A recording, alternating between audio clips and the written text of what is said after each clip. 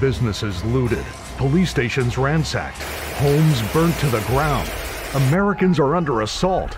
And what is your U.S. Senator Jeanne Shaheen doing about it? She's punishing honest citizens with gun control.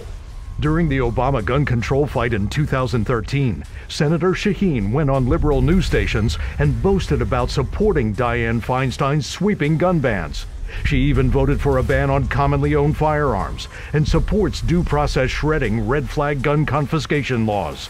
I'm hopeful that as the result of this debate, we are going to see some comprehensive legislation. In times like these, your Second Amendment rights are more important than ever.